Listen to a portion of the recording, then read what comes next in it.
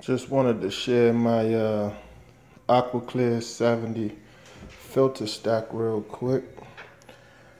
As you can see, I'm rinsing it out in a fresh bucket of tank water. I guess that's an oxymoron, huh? Fresh tank water. So I just took about a little less than 5 gallons out. And as you can see how the difference, that's pretty dirty. And that's the fresh water that I'm getting ready to put back in. And of course that's dosed with a little bit of prime, a little bit of cichlid salt, secum, and a little Malawi buffer. Yep, so I'm gonna dump that back in a few.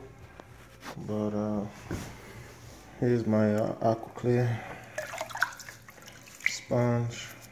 Rinsing that out real good.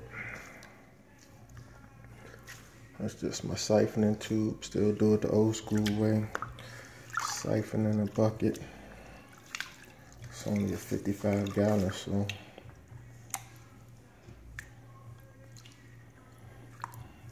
But here's my sponge that came with the Aquaclear. And then I double up on my polyfiber. There's one. There's the other. Double up on those. And here's the Purigen.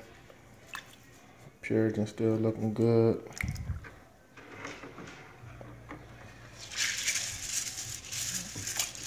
And the bio ball. So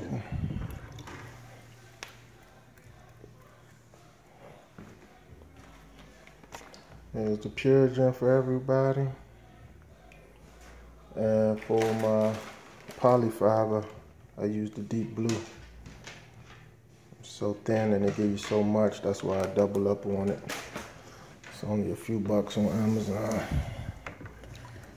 Back up, champ. So yeah, that's everything that I put in, and it's been working for me. Water quality is good. Fish are good, water's clear, so I plan on setting up another Aquaclear 70 in here to double the filtration. Right now I just got an old Penguin that I've been using, regular cartridges. Yep, just wanted to share my Aquaclear stack. About to throw this back in. Bucket of fresh water. Bucket of fresh tank water. Back up, champ.